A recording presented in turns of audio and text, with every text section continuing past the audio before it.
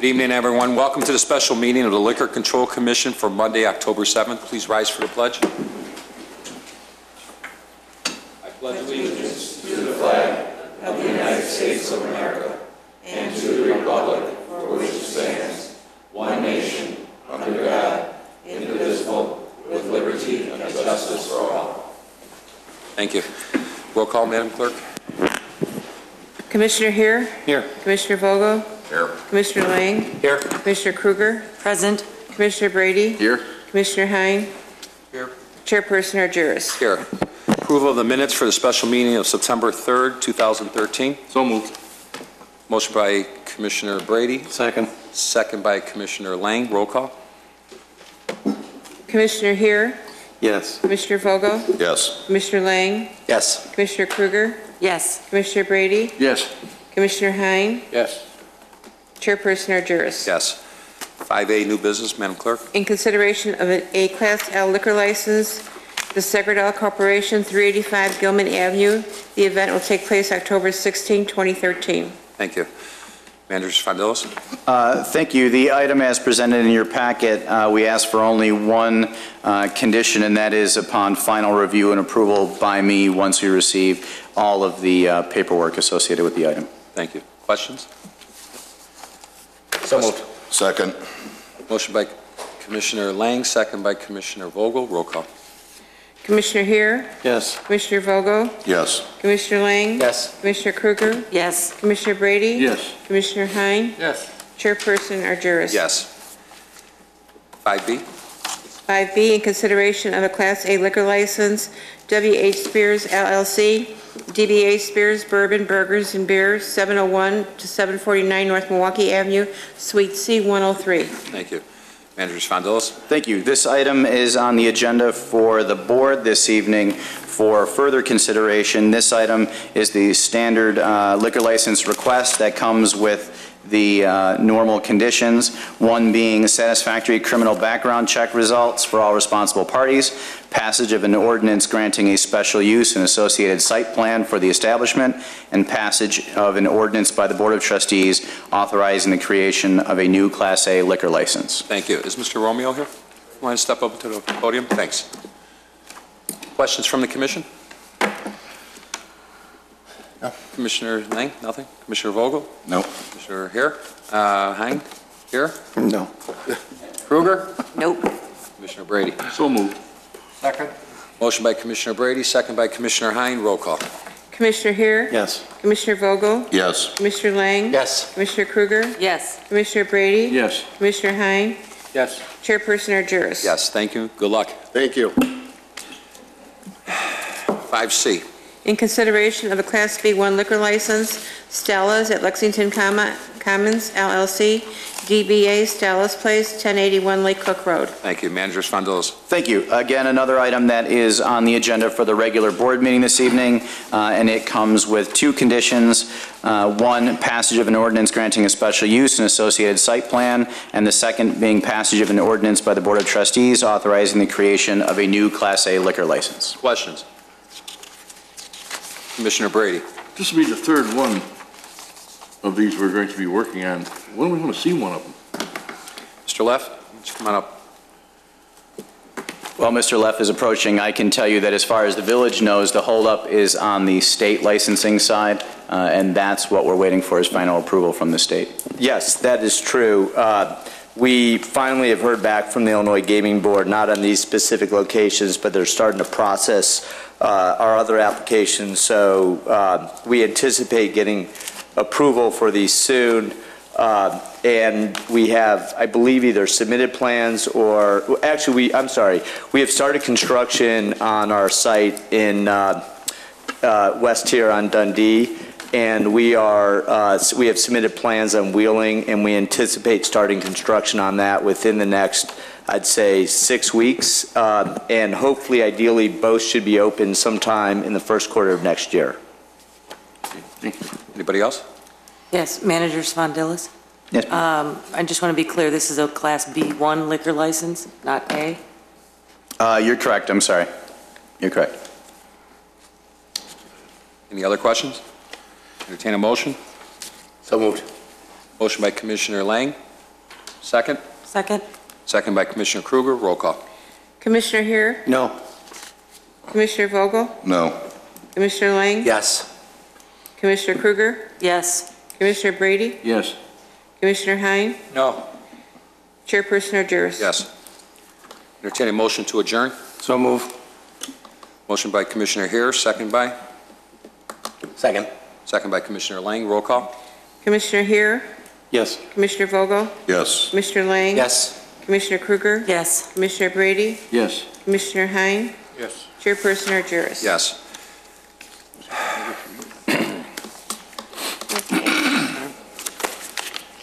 The regular meeting of the board and myself for the Village of Wheeling for October 7, 2013 is now called to order. Roll call, please. Trustee Heer, Present. Trustee Vogel, Here. Trustee Lang, Here. Trustee Kruger, Present? Trustee Brady, Here. Trustee Hein, Here. President Argyros. Here.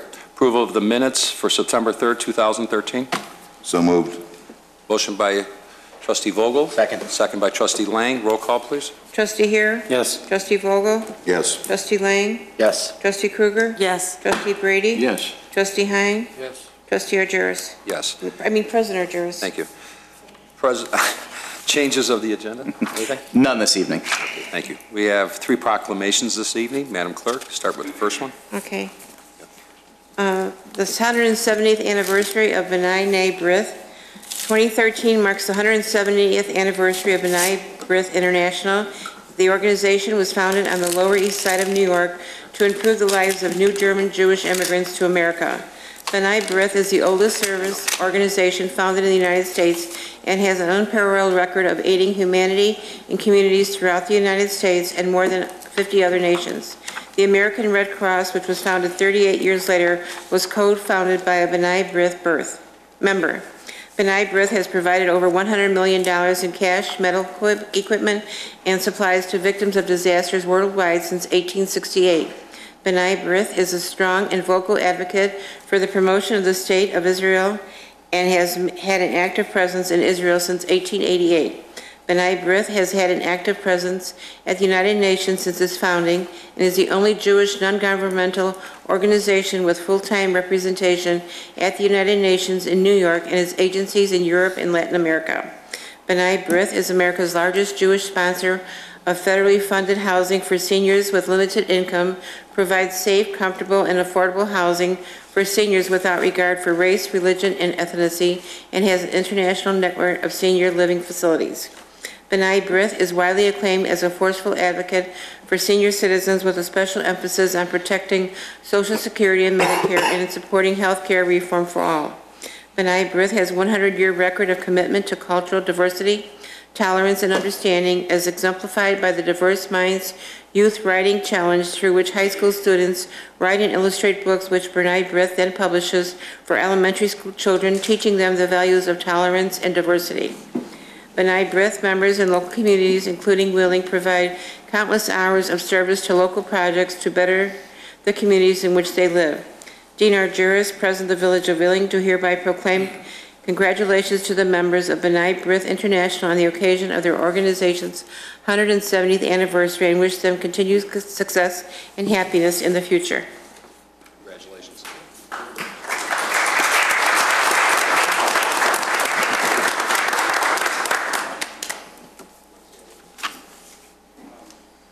I just want to express our appreciation to the Village of Wheeling, and particularly Martin Say, who coordinated this. Thanks, Dean. Congratulations.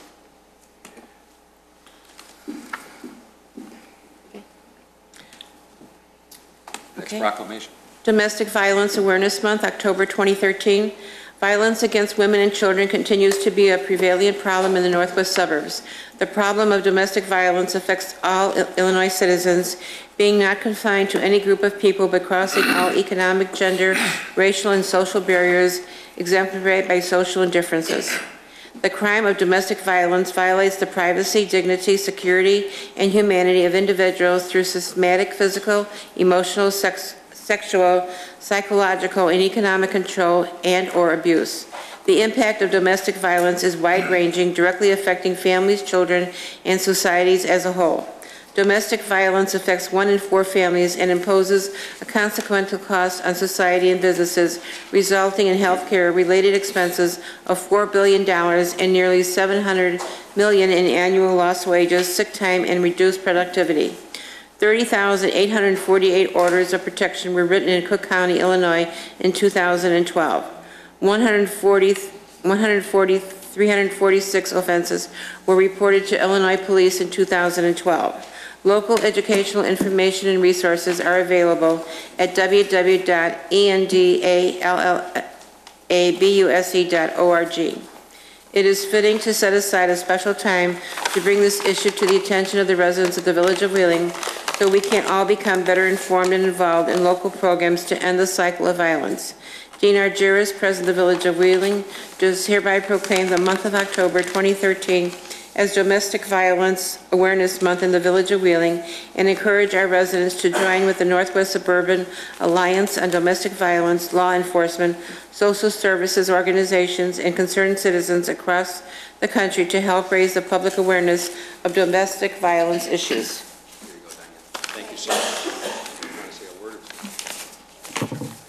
We just, on behalf of the Northwest Suburban Alliance on Domestic Violence, we want to thank the Village of Wheeling for recognizing this. The Suburban Alliance is made up of a group of nonprofit organizations in the area, as well as police departments, legislatures, and community members. So thank you. Thank you, Diane.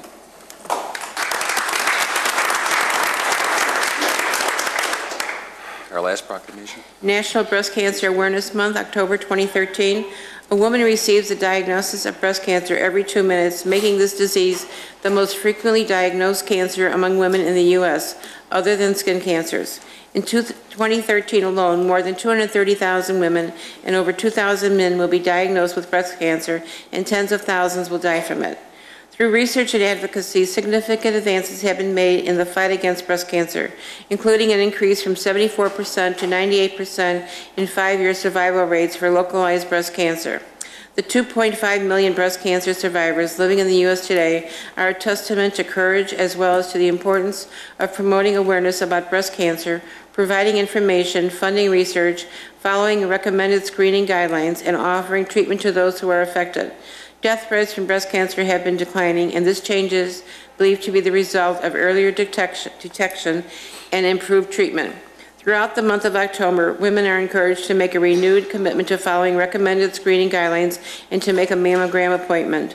Dean Argyris, President of the Village of Wheeling, does hereby proclaim October 2013 as National Breast Cancer Awareness Month in the Village of Wheeling and stands in solidarity with those battling breast cancer and those at risk for breast cancer. Thank you. I just want to say thanks to the board and our staff for wearing something pink to recognize National Breast Cancer Awareness Month. There is probably nobody in this room knows somebody that's gone through such a horrific disease, and for those who haven't, or somebody who has survived, we're very thankful that they're still here today. But thank you to the board, thank you to staff for their symbolic gesture. Okay.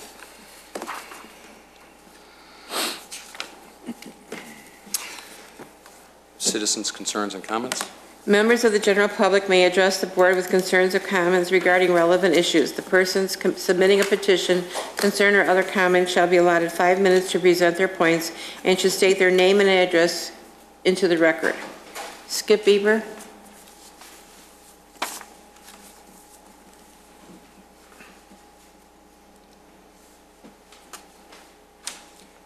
Good evening, Skip Bieber, 480 Pleasant Run, Wheeling, also Chair of the Board of Health.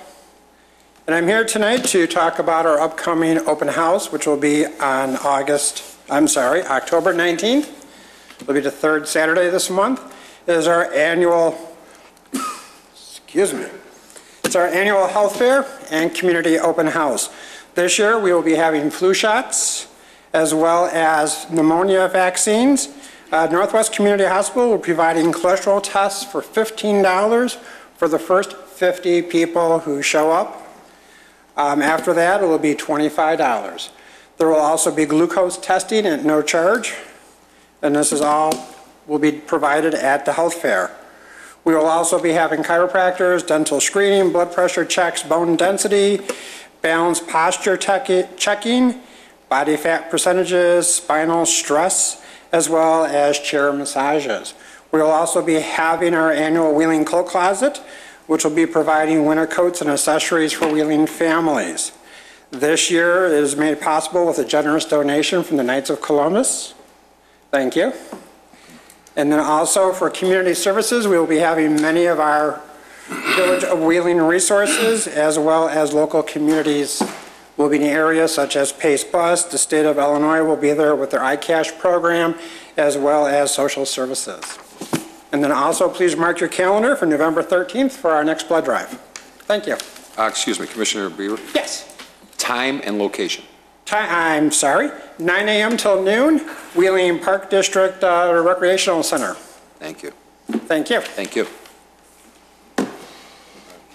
Julie Stein?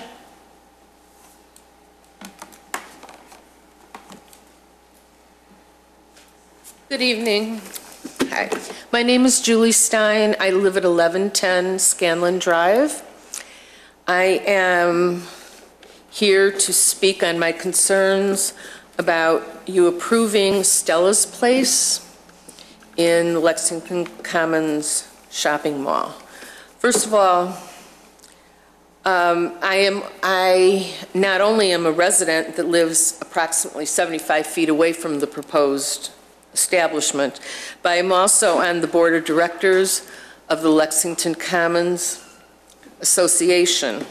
And we have discussed this at length at our board meetings, and we stand firm against this proposal.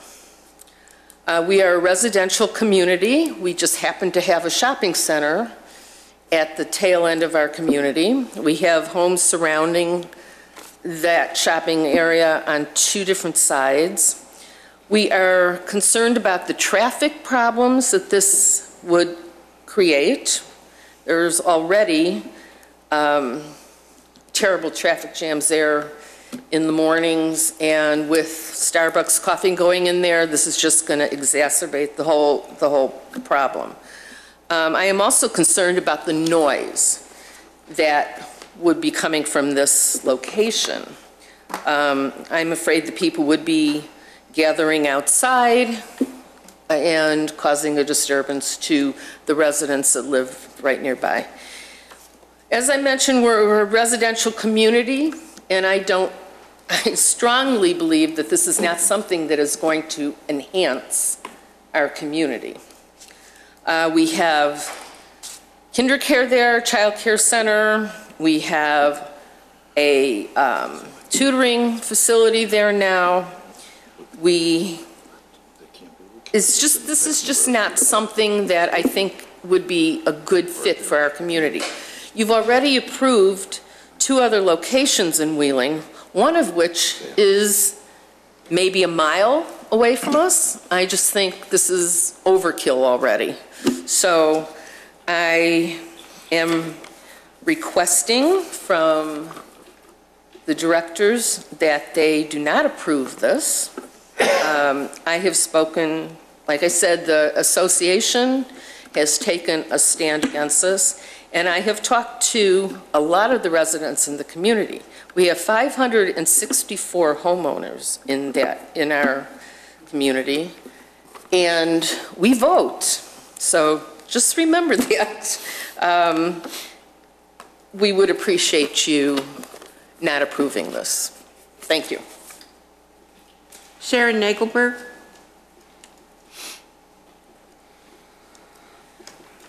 Okay, this also concerns Stella's. I live directly in back of the place where it's going to be. There is so much traffic going in and out of there. Recently, the last week, there's been 2 terrible accidents right on the corner going into our community. So by adding more stress and adding more traffic coming in, I just think it'd be worse. I mean, there's so many kids in the neighborhood. I've lived there since the beginning for over 30 years. And when the White Hen was there, there was no problem. There was no liquor or anything. It was just a store getting things like that. But by adding this to our community, I just don't think it's right. And also the drinking and the noise at night.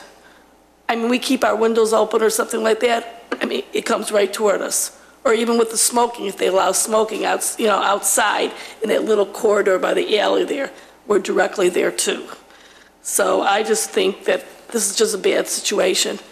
And like Julie said, I mean, there's going to be one less than a mile by our house. That's more situated as more a larger shopping center area with no houses in the direct vicinity. So that's what I believe in. Thank you. Michael Nicholas.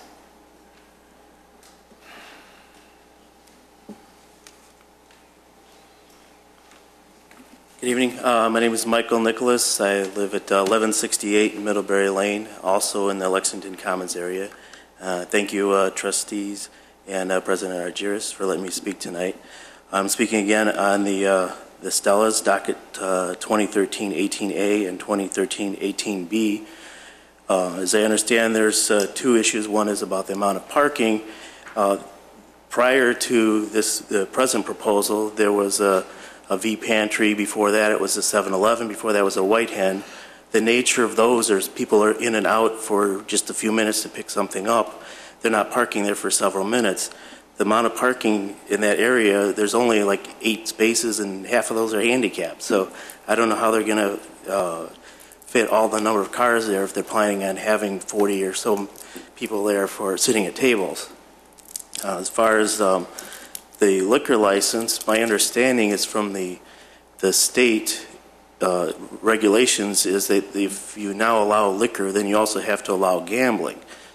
A small cafe wouldn't be so bad, but if then you allow in gambling and liquor, that kind of changes the whole nature. This is, as Julie had said, this is a residential area. Julie and their places are literally like only 75 feet away. It's backing up directly behind the fence. So I would, and I forgot to introduce, I'm also on the board of the directors for Lexington Commons, and we discussed this at our board meeting. Unfortunately, we couldn't have anybody attend the planning commission. Several of our residents actually did come and speak on their own. Several of them very much against this idea. And the board actually sent in a recommendation to, I believe it was Mr. Jennings, that as a board, we're taking a position against this. But I'm speaking tonight on behalf of my own that the nature of this place would change. It's not just a shopping center getting milk and eggs or something. To have something where they're going to have gambling and drinking. As they've said, we've had accidents and so on. It's just, we have a concern about that, and I'd ask you to seriously consider recommending against this. Thank you, Mr. Mr. Rosen.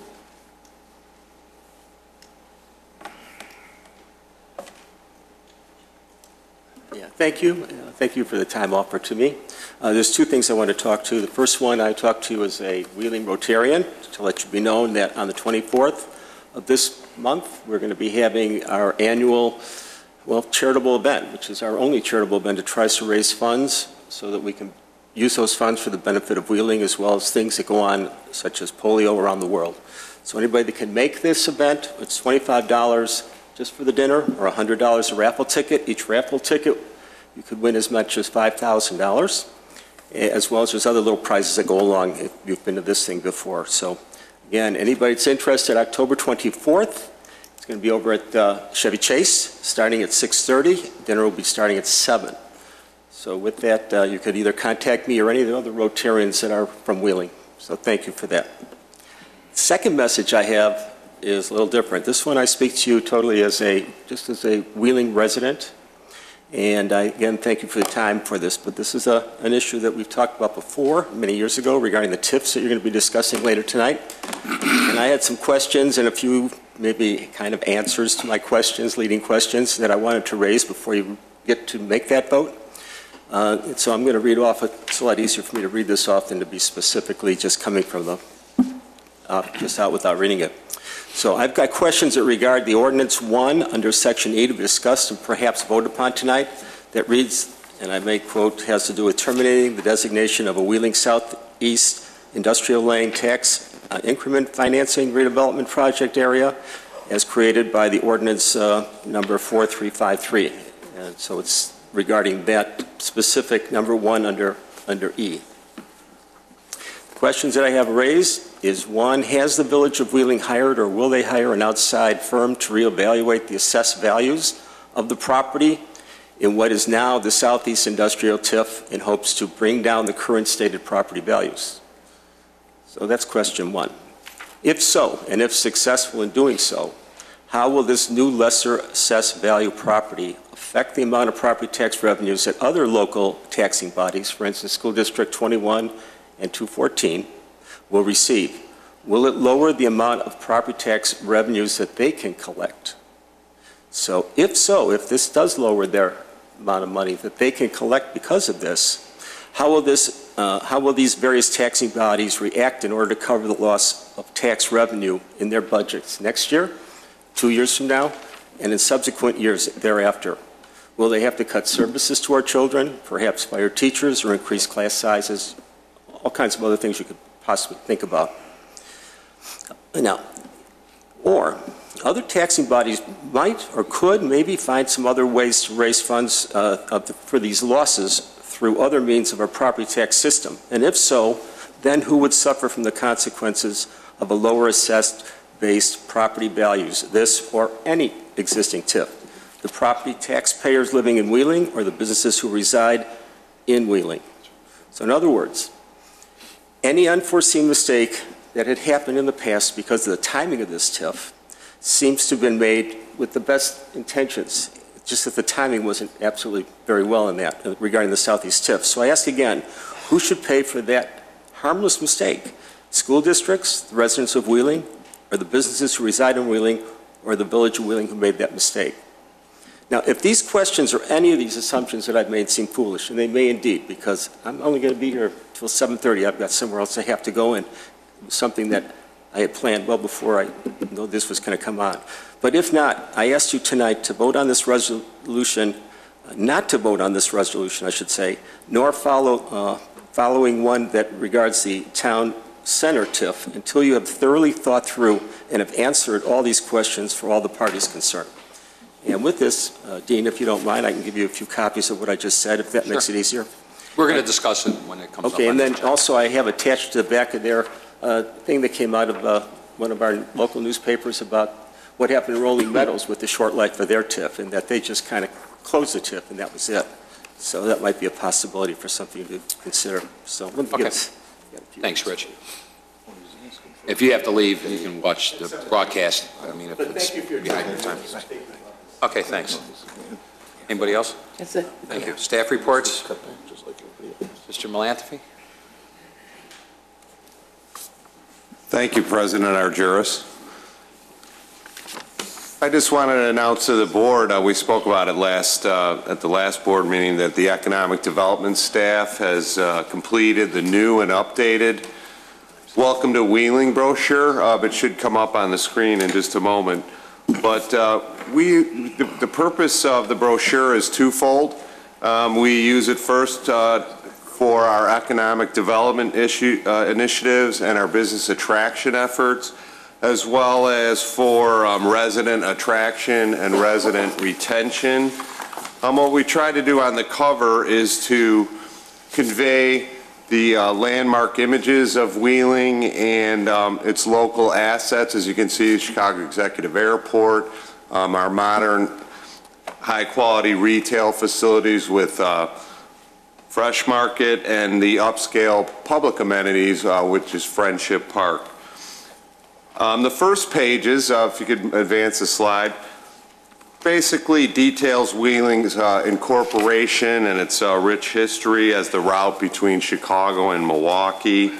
And there's some nice photos of the old days in Wheeling. And what we try to do is in the next slide is show the evolution of Wheeling and what it looks like today to the prestigious north suburb with a world-class Village Hall, the Westin Hotel and Convention Center, Chevy Chase Golf Course, bike trails, and beautiful streetscape features that we have at Dundee and Milwaukee Avenue. The next slide shows the kind of a glimpse of the Superior location in the heart of Chicago's north suburbs, with our excellent transportation infrastructure, including Chicago Executive Airport, the metro station, the interstate highways, PACE bus service, and our proximity to O'Hare International Airport. The next slide shows some important information about the quality of life. Actually, the next slide, the map, kind of, thank you. The high quality of life in Wheeling and the high standard of living that Wheeling enjoys, with a wide variety of housing types and a variety of price points. There are also numerous shopping, dining, entertainment, and cultural amenities in Wheeling, including the award-winning Aquatic Center, Chevy Chase Country Club, the Korean Cultural Center of Chicago. And then, you know, when you look at learning in Chicago, when people talk about finding a home and raising a family, schools are at the forefront of this discussion, and the excellent schools in Wheeling are highlighted on that page.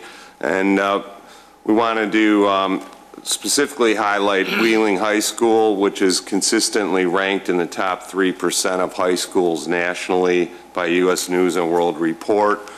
We also are home to National Louis University, which provides graduate level courses in business and education. And then when you look at the beautiful open spaces provided to residents at the Wheeling Park District facilities, Cook County Forest Preserves, and we've tried to provide, you know, photos of that throughout the brochure, as well as some of the websites that residents would look to get more information on those, including the Chamber of Commerce, the Chicago Executive Airport, the high school district, as well as the Village of Wheeling. And then as the slide that's up now, we highlight Wheeling's Restaurant Row and all the tremendous restaurants that are offered in Wheeling. Bob Chin's in particular is honored by Forbes as the nation's highest grossing restaurant.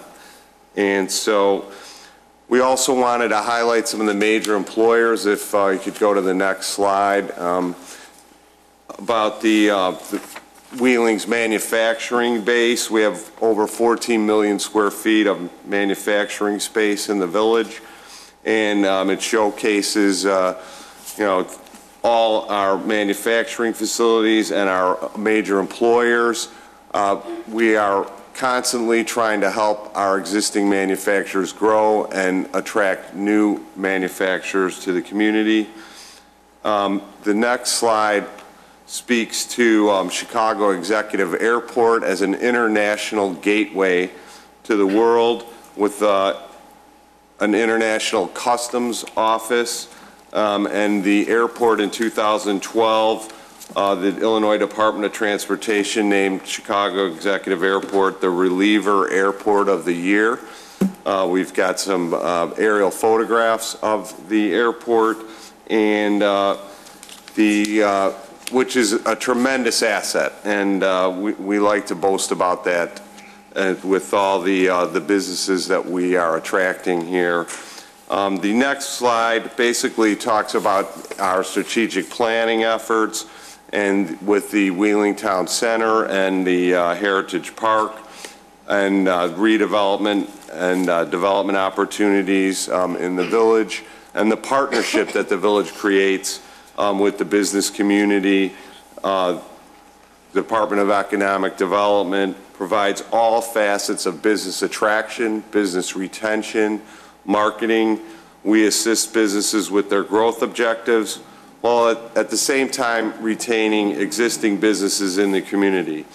And the services and the contact information on the following slide provide our contact information, along with all of the economic development tools in our toolbox. And we are very proud of this new brochure. It'll be on our website. There's copies at the Chamber of Commerce as well as the Village Hall. And this is just one other component of our economic development strategy. Thank you, President Argyris. Thank you. Questions from anybody? Excellent job. Excellent. Agreed. Great job. Director Stavros, you have a comment to make?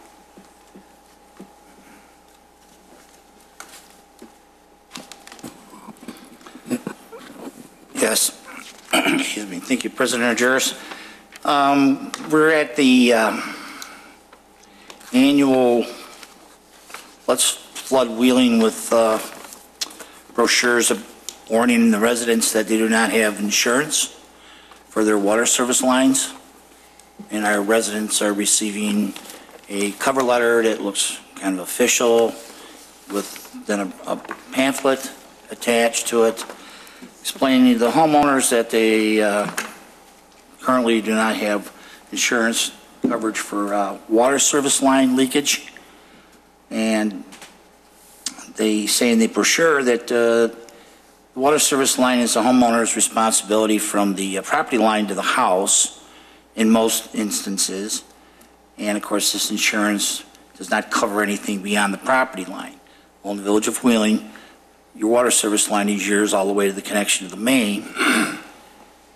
But I have to tell you that in the 43 years I've been here, our water service lines are continuous copper. They're not like the old days. We're not like Lake County where they have plastic lines. And I have not seen a copper line break in 43 years. I've seen a few split because they froze, but certainly not just break. So I'm not telling you not to get the insurance, but it's a needless expense. I'm just letting you know.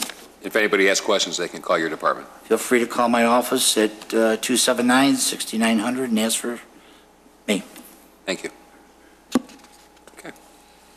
Consent agenda? All items listed on the consent agenda are considered to be routine by the village board and will be enacted by one motion. There will be no separate discussion of these items unless a board member or citizen so requests, in which event the item will be removed from the general order of business and considered after all other agenda items. Questions? Motion? So moved. Motion by Trustee Brady, second by Trustee Lang. Roll call. Trustee Heer? Yes. Trustee Vogel? Yes. Trustee Lang? Yes. Trustee Kruger? Yes. Trustee Brady? Yes. Trustee Hein? Yes. President Argyris? Yes. Old business, 12A.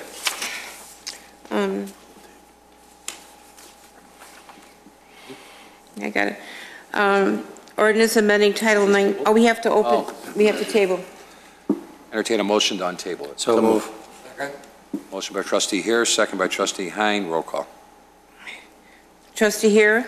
Yes. Trustee Vogel? Yes. Trustee Lang? Yes. Trustee Kruger? Yes. Trustee Brady? Yes. Trustee Hein? Yes. President Argyris? Yes. Ordinance amending Title 19 zoning of the Wheeling Municipal Code, docket number 2013-11. Thank you. Director Janik? Thank you, President Argyris. This is a changes to Title 19 that was discussed by the board at the last board meeting. These were changes that were reviewed by the Planning Commission several times and recommended for approval. Thank you. Questions from the board? So moved. Second. Motion by Trustee Brady, second by Trustee Vogel. Roll call. Trustee Heer? Yes. Trustee Vogel? Yes. Trustee Lang? Yes. Trustee Kruger? Yes. Trustee Brady? Yes. Trustee Hein? Yes. President Argyris? Yes, thank you. 13A. Resolution, excuse me, authorizing the village president to execute a grant agreement regarding congregate meals at the Wheeling Pavilion Senior Center. Thank you. Sherry?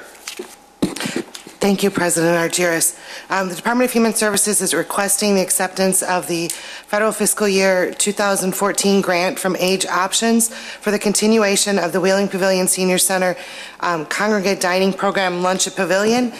This is year 3 of a 3-year grant, and the grant amount has increased from previous. It was at $17,694, and it has increased to $21,657. And our goal has increased from 3,000 meals to 4,451 this year. Wow, thank you. Questions from the board? Motion by trustee Hein, Second? second by trustee Kruger. Roll call. Trustee Here? Yes. Trustee Vogel? Yes. Trustee Lang? Yes. Trustee Kruger? Yes. Trustee Brady? Yes. Trustee Hein? Yes. President Argyros? Yes. 13B. B, ordinance granting a special use site plan and appearance approval to establish a sit-down restaurant with entertainment at 723 North Milwaukee Avenue, docket number 2013-2. Thank you. Director Janik. Thank you. This docket concerns a restaurant that's proposed to be located at the commercial building located at the Westin Hotel property. This property is not owned by the Westin, it's owned separately. Currently, the building is approximately one-third full. The location for the restaurant would be right at the corner, right there at the corner of the building, facing the intersection. The liquor license for this use was approved earlier this evening. Questions from the board? Trustee Lang. Did the petitioners take off? Is he here? Unfortunately, I believe that the petitioner thought he was approved after he was approved for his liquor license, and then he left, unfortunately.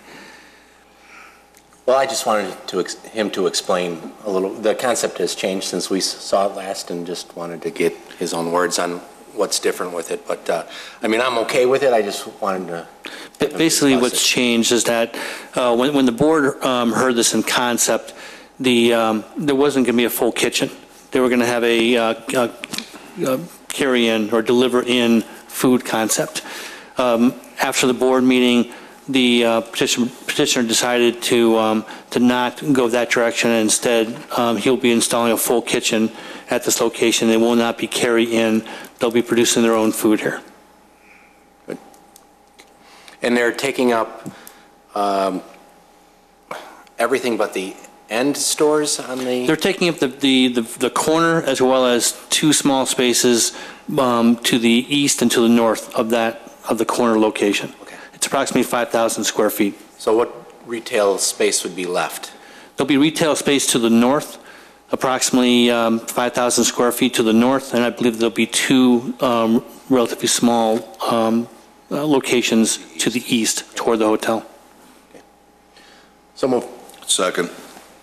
Okay, motion by trustee Lang, second by trustee Vogel. Just for the record, want to read the 7 conditions so we're clear on that? Yeah, that was, I forgot to mention that. On your iPads, there was a mistake made. I delivered a hard copy of the ordinance to you with the correct conditions. Just want to read them there? The 7 conditions are that the overhead door system shall be modified as needed to meet code requirements for separating food preparation areas from the outdoors, that the petitioner work with staff to locate code-compliant bike racks to accommodate 4 bicycles. Live entertainment will be limited to 1 to 4 performers, maximum 4. Hours of operation are subject to liquor code regulations. Location design of the fire pit, which is proposed, is subject to village code, 15 feet from the entrance at least. At the patio elevations updated to remove the wood cap on the railing and allow for planter boxes. And number 7, that the accent lighting within the patio area is allowable, subject to permit review. Okay, thank you. Motion by trustee Lang, second by trustee Vogel. Roll call. Trustee Here? Yes. Trustee Vogel? Yes. Trustee Lang? Yes. Trustee Kruger? Yes. Trustee Brady? Yes. Trustee Hein? Yes. President Argyros? Yes. 13C, 2 ordinances. Granting a variation and approval regarding 1081 Lake Cook Road. I'm going to read both ordinances. Sure. C1 is ordinance granting a variation from Title 19 zoning of the Wheeling Municipal Code to reduce the required amount of parking at 1081 Lake Cook Road, docket number 2013-18A. And ordinance 2 is granting a special use site plan and appearance approval to establish a sit-down restaurant with entertainment at 1081 Lake Cook Road, docket number 2013-18B. Thank you. Director Janik. Thank you. This use has been discussed by a couple residents earlier this evening. This is very similar, almost exactly the same as 2 other locations that have been proposed and approved by the board for the village.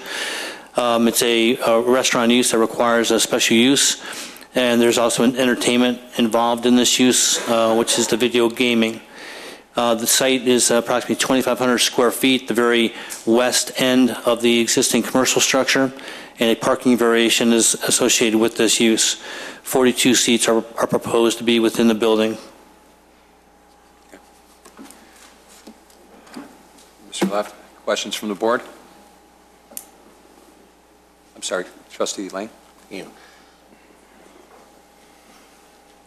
Hi. Good evening. So we've heard some concerns from some residents tonight about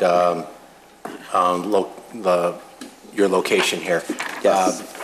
And given the fact that there's some new construction on that corner, hopefully eventually taking place, it may cause some traffic issues in that location.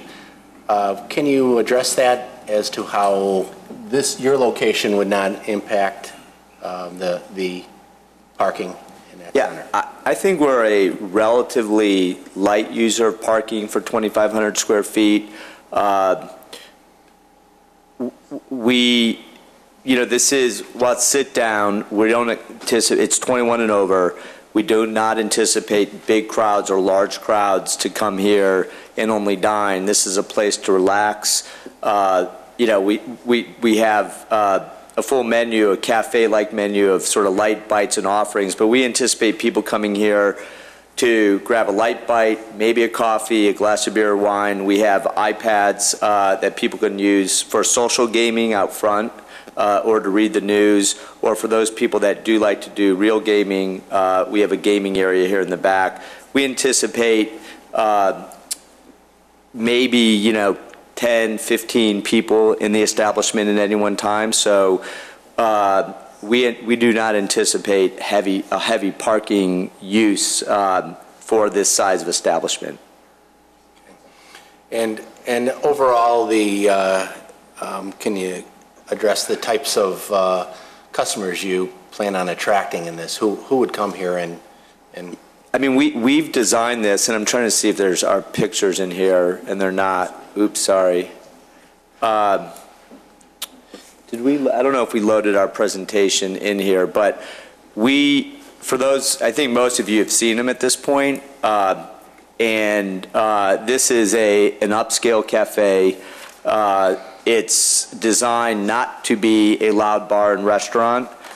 In fact, we do not have bar seats. It's beer and wine only. We anticipate our demographic to be an older demographic, skewing female. So I would say 35 to 75, 85, skewing family. We really think of this concept as that place that people want to go for people who are beyond their bar years and they do not want to go to a bar environment, but they want a place they can go that's an adult environment where they can relax and socialize with people, who have similar interests. So it's more of a cafe setup and environment. We have a full beverage program, coffee program. Like I said, light bites. It's beer and wine only. And so we really do not think of this as a younger, sort of more carousing type of audience. And in fact, that's exactly the type of people we're trying to avoid attracting to our establishment. And do you have a designated smoking area outside? The Planning Commission did ask us to address that, and I sent to Andrew earlier today. I don't think we have it up here, but I think we have hard copies for those who want to see it. We would have a designated area right up here, or on the other slide, I guess it would be, right here, which would be 15 feet from both entrances.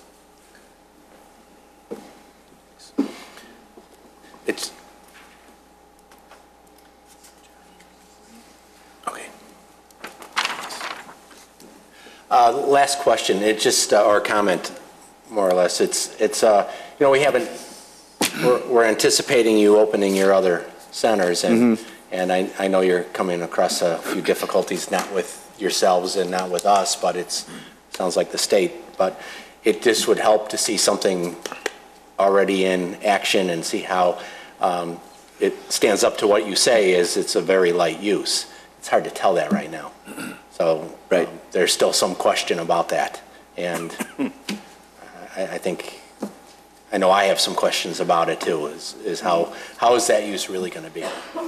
So, is there, but you say it's all happening. We're confident, but yeah, it's until we're opened. I understand that there's question mark on that, and other than saying we're highly confident, I don't think we can point to anything. And we will have locations open. As I said, we're going to get approved for our first few locations by the Illinois Gaming Board. We're hopeful at next meeting, because we've had several sites inspected. They're not in Wheeling, but they're built and they're ready to go. And so within the next 2 months, we will have real use in places like Hoffman Estates, Chicago Ridge, and Bartlett. Thank you. Just one quick question. There was a comment made at KinderCare. How far is KinderCare from this location? Anybody know? Mr. Jack? I would say it's probably 3 storefronts down. Isn't there anything in the state gaming law that says it's not supposed to be located next to a church or school, or within X number of feet? There are churches and schools, not private. But not private. That's not, KinderCare is not considered. Okay, thank you. Trustee Hein? School to me. Nothing? Trustee here? I had similar concerns as Trustee Lang. I mean, we seem to be trying to approve these variances, and nothing's materialized, so we've talked before. So you know what my feelings are. Thank you. Thank you. Trustee Kruger? Yes, thank you. I like the concept. I'm not sure I'm completely comfortable with 3 of those concepts in the same town. Without having any benchmark to rate anything on. Another comment that I have is that not 7 to 10 minutes ago, we just approved changes to our Title 19 zoning, and here we have a variance request for parking. With the Starbucks that's there, it's like Trustee Lang said, it'll be difficult to know what impact will be on the parking at that corner. And it sort of overshadows my feeling about Light Bite Cafe gaming facilities. I wish they had another one open in town so that we could see what the impact is. So that's all I have right now. Understood. Thanks. Trustee Brady? Well, the only thing I have to say is, you know, as far as parking goes, Starbucks isn't going to be a problem. 75% of the traffic at Starbucks is going to be drive-through. They're just going to go through the lot and out. 25% are going to park and go inside and eat. So, you know, if we're counting Starbucks as a full restaurant, it probably is never going to materialize that way. So I don't think parking is such an issue. Thank you. Thank you. A couple of questions I have with parking here. The history of that strip center over there, based on what was presented tonight, the uses. There's been almost a parking variation for every business that's gone in there. I believe that there's 2 existing parking variations there right now. But prior, there has been. There have been. The fact is that there hasn't been that shopping center, for whatever reason, does not fill up their parking lot. But according to our code, he's required to have 16 parking spaces, right, for 42 seats and 2 employees. Correct. With a variance of 5. So how many people would he have to have less to seat there to not request a variance? 12. 12. So you have 30 seats. That's correct. With 2 employees. And it wouldn't be an issue. That's correct. And we did speak with Andrew Jennings about that. We actually have a plan here. No, that's not it.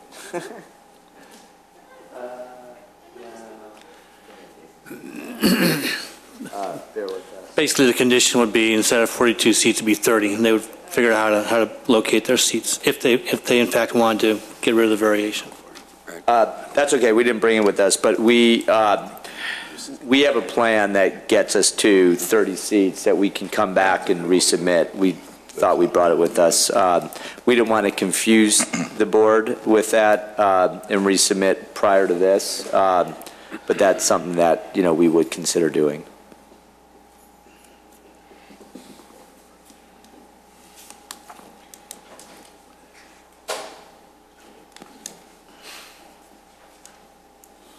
Where Trustee Kruger's right. We just did this Title 19 and we're getting out of the gate with variations already.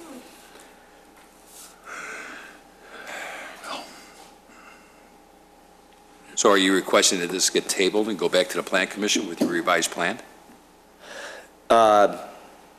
If we're saying it would be much closer to the parking, or if we'd be with 30 seats, which we're very comfortable with, if we're saying that takes away the parking variation, and the parking variation is a significant issue.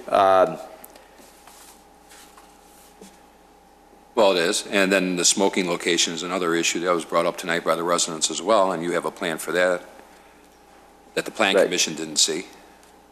Yes. So yeah, I mean, if we think that's a better course of action, we would be happy to do so. Manager Spondilis? I think the board has the ability to do either approve as is or send back to the Plan Commission. I think it just depends on whether the board sees those two items as discussion pieces for the PC's judgment. So we'll have, you'll amend it to 30 seats, is that? I'm fine with that, and I can approve that tonight. You ready to approve it without staff seeing the plan or with the PC seeing the plan? Dangerous. Yeah, we probably, you're right. Should table it. Yeah. So I entertain a motion to table it, to send it back to the Plan. Go ahead, Trustee Brady. Isn't there something that they have to have so many seats in a restaurant? It's 30 seats.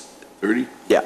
So we talked to Andrew about that today, and I believe it's a minimum of 30 seats. What would the parking requirement then be? 12 less. 12. That's what you said, 12, right? I believe that's correct. That's right.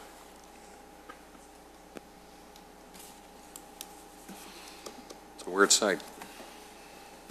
Anything else, Trustee Brady? No, thank you. Entertain a motion to table, send it back to the Plan Commission and staff. Staff meaning the planner and Mr. Janik. So moved. Motion by Trustee Lang, second by? Second. Second by Trustee Kruger. And that's both ordinances, correct? That's President correct. Thank you. Roll call. Trustee Here? No. Trustee Vogel? No. Trustee Lang? Yes. Trustee Kruger? Yes. Trustee Brady? Yes. Trustee Hein? No. President Argyros? Yes. Thank you. Thank you. Okay, 1310. 13D? D, I'm sorry.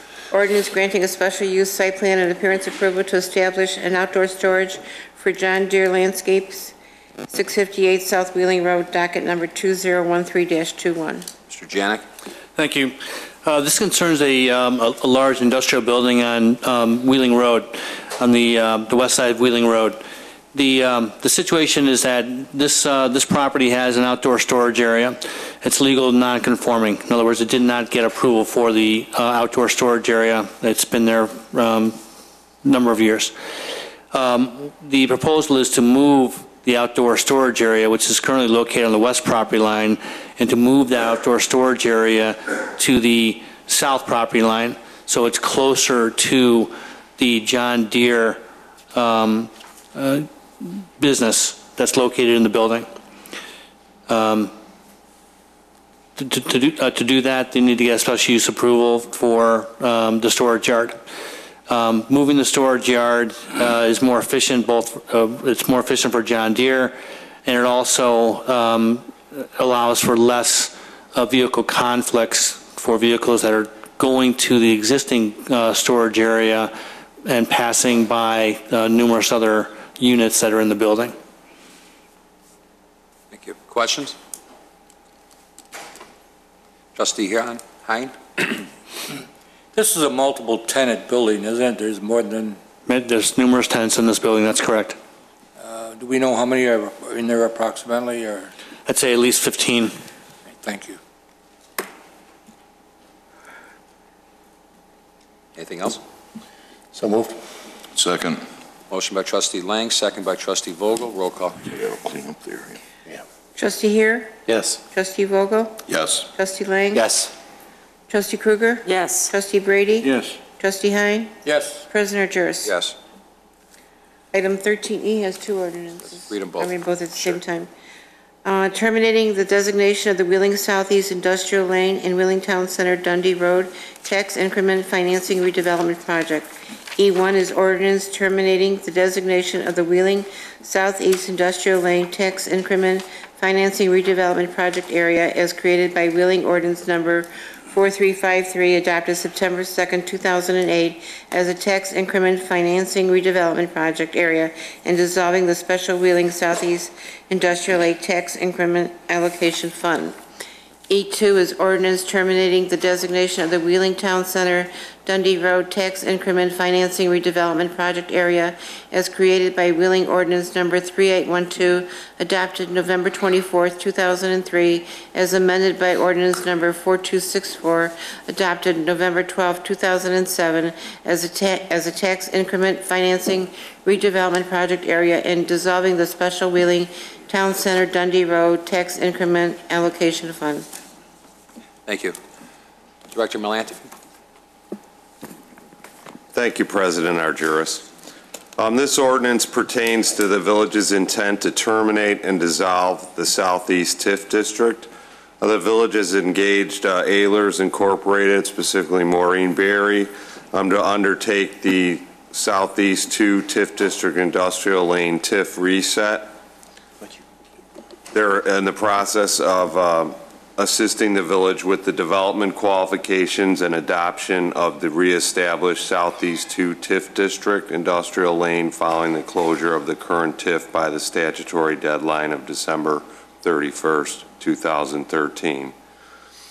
The changes in equalized assessed value, declining real estate values, and other factors have led to a deficit in the district, and the village will terminate the existing TIF district by the statutory deadline and reset the district to current EAV levels. Staff is recommending the village board approve the attached ordinance to dissolve the Southeast TIF District Special Tax Allocation Fund. Thank you. Questions? You want to answer a couple of the questions that were brought up this evening? First of all, yes, we have engaged a consultant, Maureen Berries with Ehlers and Associates, which is assisting village staff and the village in the assessment of the TIF district and its eligibility, including a housing component, because we changed and expanded the Southeast TIF boundaries to eliminate the River Mills residential subdivision. And the TIF district will be reestablished in 2014 following the Ehlers analysis. Certainly, when you look at the changes in EAV in our TIF districts, with the redevelopment that we plan in these TIF districts, some of them have gone from anywhere, if you look at Crossroads, from 12 million in equalized assessed value up to 35 million. So when you look at the potential to what these EAVs can rise to over time, given the redevelopment that's planned, we're confident that this is the proper course of action for the village board. There was a question this evening that was brought up regarding the amount of tax revenue that other taxing bodies, meaning 21 and 214, will receive. Will it lower the amount of property tax revenues that they collect? Maybe there's a question for Mr. Monishing regarding the new lesser assessed valued properties. How are they effective? How does that work? Thank you. When the village creates a TIF district, the EAVs that are in place at the time are frozen, and that becomes the base EAV. The other taxing districts continue to collect the property taxes that they've collected in the past based on that frozen EAV. So I was confused by the question because there's really no loss of revenue to the taxing districts when the TIF district is created. Now, if you want to talk about future increment, as the EAV within the TIF district grows, the property taxes that are generated by that increase in the EAV will be diverted into the TIF fund for economic development purposes. And so there's an argument to be made by the taxing districts that they're not able to tax that new growth. But as far as the EAV that's in place at the time the TIF is created, there's no loss. So I'm not sure what was meant by that.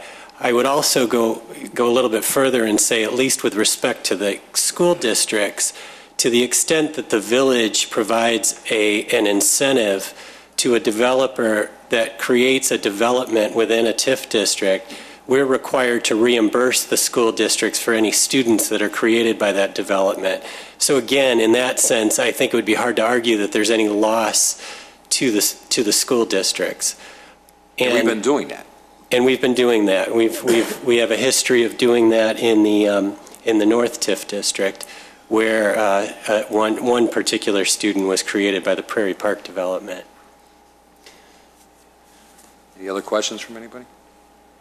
Yeah, this has always been an argument, especially with the schools, and even though it's a 23-year TIF, there's nothing written in stone that we have to keep it for 23 years. No, the village can terminate the TIF at any time. I don't know if there's any other questions that he had. I know he had left. John, did you see anything else that should be answered? I think that covered the general issues that Mr. Rosen brought up. Yeah, I don't know. His one comment really bothered me regarding the industrial lane, the southeast TIF. There's no residential there. I mean, it's all basically industrial, commercial, the airport, and the threats of what we do with our kids and firing teachers and increase class sizes and all this stuff where, I don't know. I guess whatever we do is not going to make anybody happy, but. Make a motion we approve. Thanks. I'll second. The first one, right? Yeah, 13E1. Dave? Second. Dave, Yes. second by Ray. Roll call. Trustee Here? Yes. Trustee Vogel? Yes. Trustee Lang? Yes. Trustee Krueger? Yes. Trustee Brady? Yes. Trustee Hein? Yes. President Argyris? Yes. 13E2. Entertain a motion. So move. Second. Motion by trustee Here, second by, I'm sorry, I didn't hear the second. Trustee Vogel? Trustee Vogel, roll call. Trustee Here? Yes. Trustee Vogel? Yes. Trustee Lang? Yes. Trustee Krueger? Yes. Trustee Brady? Yes. Trustee Hein? Yes. President Argyris? Yes. I would make a suggestion that Mr. Monishane follow up with Mr. Rosen in case he didn't hear the explanation. Yeah, we got I his think list. that should clarify it for him. We got the list. We will do that, and further, we are drafting a memo to all the taxing bodies to talk about the impact of the TIF and provide some analysis of the impact to them in particular and to the village as a whole. Good, thank you. 13F. Resolution waiving competitive bidding and accepting and approving a proposal from City Construction Company for the Dundee Road Water Main Replacement and Sidewalk Construction Project. Thank you. Director Janik. Thank you. This concerns a request to waive competitive bidding for a water main project on the north side Dundee Road, some of which is right outside our building here. As the memorandum that you have indicates, we've had numerous water main breaks in that section of road on an old 8-inch cast iron pipe. Breaks on this pipe out here cause traffic tie-ups. There's a lot of traffic, obviously, in the morning and the evening, and whenever we have to repair it, it is in the roadway. This proposal we have involves a company that's currently doing water main work in the village right now. They just completed or are almost complete with a water main project that was publicly bid in the village. We propose to use the same company. And by doing so, it appears that we are going to get a very good price on this water main project along Dundee Road. I've got some of the details in the memorandum. The proposal is to replace the cast iron 8-inch pipe with a 12-inch plastic pipe.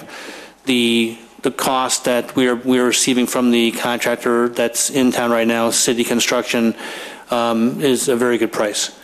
So I know this is not normally done, especially for this large an amount, but the staff believes that we're getting a very good price, in particular because there's no mobilization involved with this particular company because they're in town. I've got the city engineer, village engineer here as well, if you have any questions. Thank you. Questions from the board? One question, timetable? They would start probably within the next 10 days. They're finishing up on the north side of Milwaukee Avenue on Edgewood, and I believe 10 days? 10 days, yeah. Probably within 10 days. And how long to complete? Because this will really screw up traffic on Dundee Road. Actually, the pipe that we are placing is not going to be in the roadway. We're going to be placing it to the north of the roadway. Okay. We'll be abandoning the existing 8-inch pipe that's in the road. So equipment and trucks are going to be where, on the sidewalk? They'll park on properties to the north. To the north? Yes. Now, also this contract also involves 550 linear feet of 5-foot wide concrete sidewalk.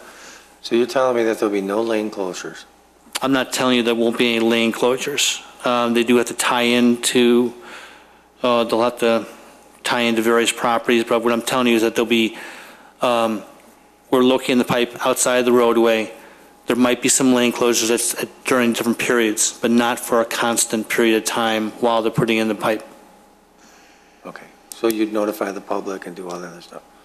We will put signage out on the roadways and let people know. But I mean, luckily there's no residents along, there's a couple, maybe one that's along the stretch right here. So there's not that many people to let them know. We will put signs out the day before we would have any lane closures. Right, because we all just saw this recently right up front of the post office, just that brief time that road was closed down. Traffic headaches. And that's exactly why we wanted to get the pipe replaced this year, so we don't have any problems this winter. Thank you. Trustee Vogel? To piggyback on what Trustee Hines said, the workers that come out and do the work, they go ahead and they park in the parkway or on the sidewalk or off the road.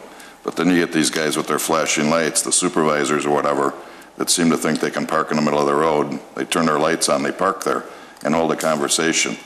And I see it happen time and time again. Again, all the workers are off the road like you said, but then they pull up or an inspector pulls up. Can we also tell those people?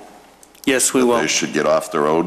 No question. Would really help, I think. There's no question there'll be a premium at making sure people are not parked on that road unless they absolutely have to be.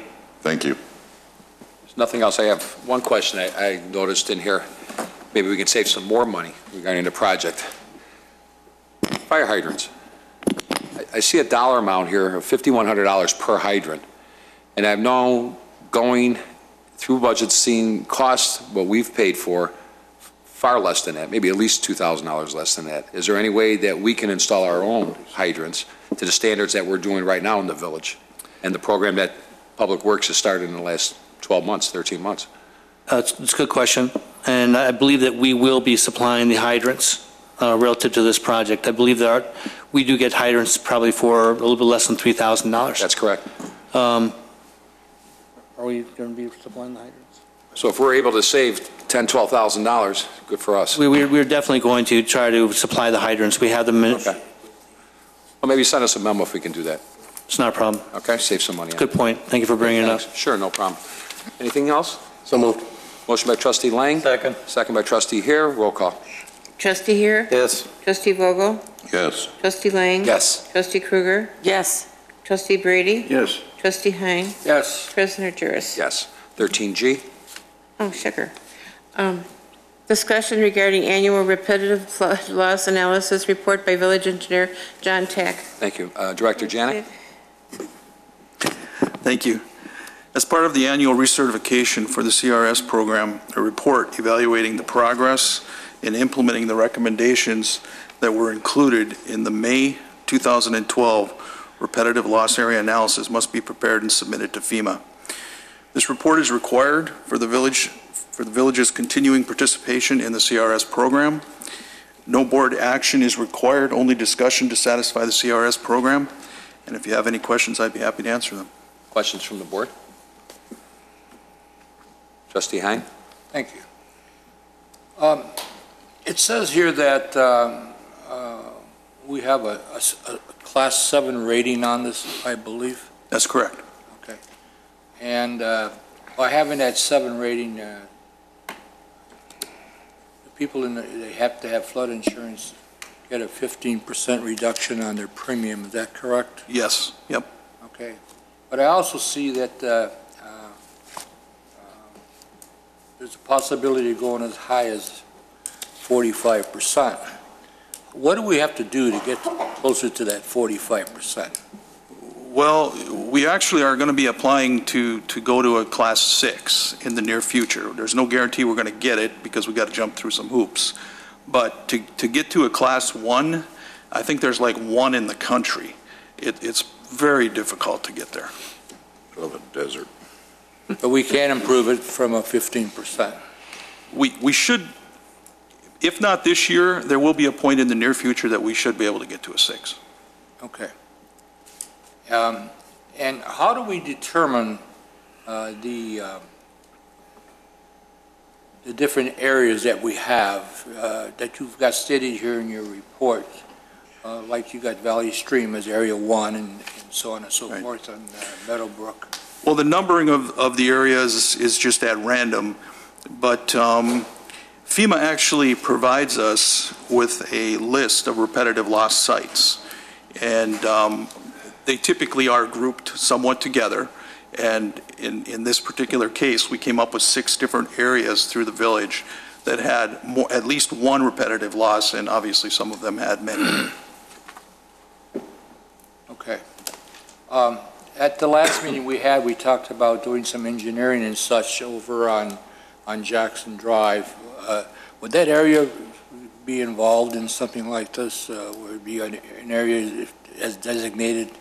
Have they had repetitive problems over there? Well, Jackson Drive is not actually, I know this is hard to believe, but it's not actually FEMA mapped. Okay. So it's not one of the 6 areas. Okay, thank you. Thank you very much. Anybody else? Yes, I have a question. Trustee Kruger? Hey, John, question for you, one on Trustee Hines' question about Jackson Drive. With the reason that perhaps, I mean, I understand now you just said that we're not mapped, but is it because there's no real property, like home loss on Jackson Drive? That it might not be that it's considered a repetitive flood area? Yes, we flood all the time, but it doesn't go in homes like it does in Lakeside Villas. Well, the mapping of a floodplain has a lot of criteria that is involved with it, and sometimes it has to do with the tributary area, and sometimes it has to do with the damage. So as far as why Jackson Drive isn't mapped, I can't say the exact reason. Okay, my other question is, piggybacking on Trustee Hein, he asked about reducing our number from a 7 to something else. You said that we're going to try and apply for it to be a 6. What drives the reduction in that, in that number? What would have to happen in Wheeling for us to be a 6 or a 5 or a 4? Sure. The CRS program has what they call activities, and the village's participation in these activities generates points. And every 500 points that we generate is 5% reduction in the insurance premium. So right now we're obviously greater than 1,500, and actually we're greater than 2,000 is why we're going to be applying for the 6 level. Can you give me an example of an activity? An example of an activity? Well, just having brochures available at the public library for an outreach program to residents would be considered an activity. Thank you. I can give you some more examples. John's kind of downplaying how hard it is to get to these different levels, but for instance, we were interviewed by what's called the ISO. It's a agency that rates municipalities. They're part of the reason why we would or we wouldn't be one of these classes. And we got interviewed, particularly my department, because we didn't have a certain number of employees, and because we didn't have a certain number or more or less of say, architects or civil engineers, we would get actually rated down. We would lose points. It was very interesting. It didn't matter that we had consulting engineers at our beck and call, or we had architects to review our plans. If we didn't have them in-house, it was a reduction in the points that we have. Also, it depends on what regulations you also adopt in your municipality.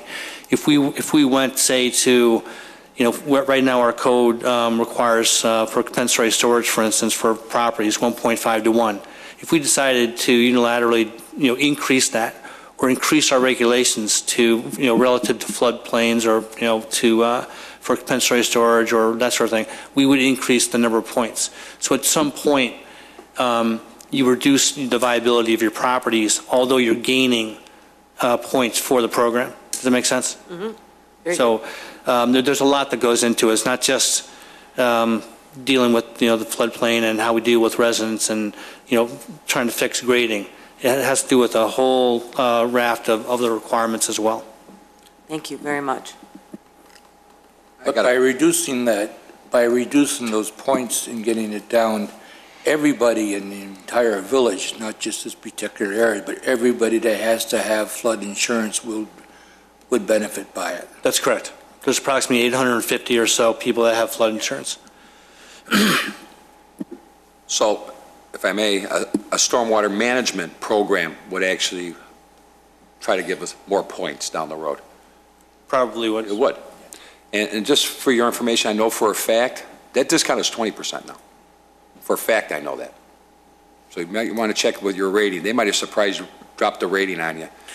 Because flood insurance premiums right now, I believe as of May of this year, are up to 20%, not 15 anymore. I know for a fact I could show it to you. So just FYI. That's why I was kind of surprised when I saw this, because... I'm surprised to hear that. Go through the building. Yeah. I'd be happy to show you. But the SRS discount right now is 20%, which is a good thing. Might be anticipated. Which is a real good thing. Yeah. I know we had some issues. Maybe they looked at those issues as being proactive and gave us that, increase. So We'll look thanks. into it. Yeah, we'll look into it, and I'll show you proof. Okay. Official communication, Trustee Vogel? Nothing. Nothing? Trustee Hein? Nothing this evening. Trustee Kruger? Nothing for me, thank you. Trustee Lang? Across the board.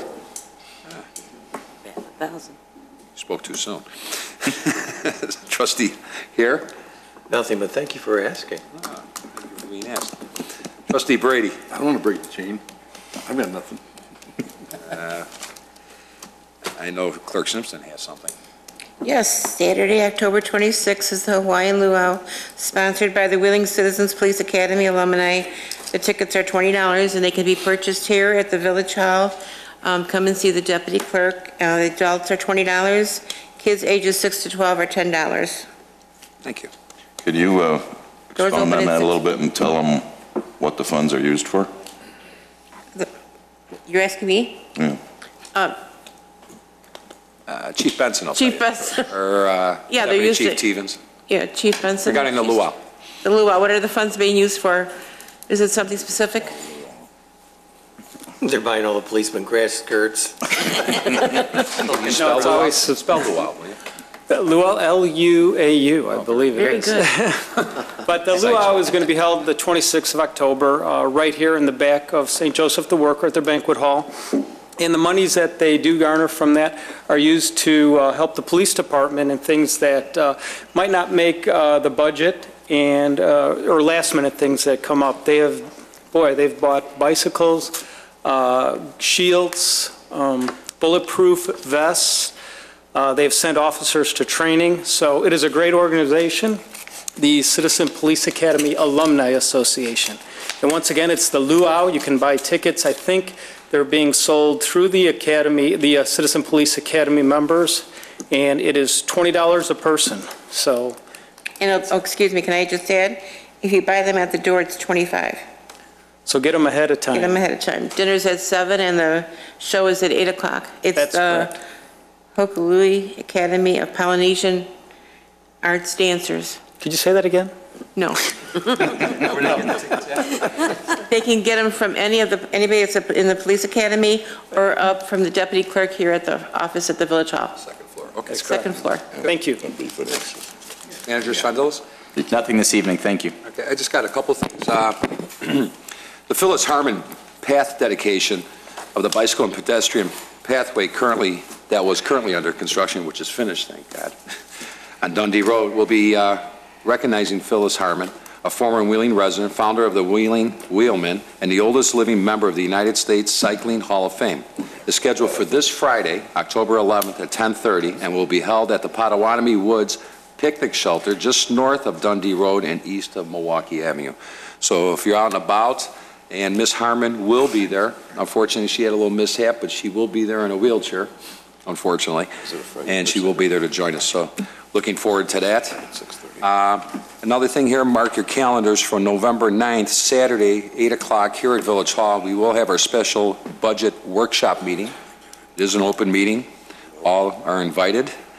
And just to make note, our next regular meeting here and workshop meeting will be on October 28th, which is 2 weeks from tonight.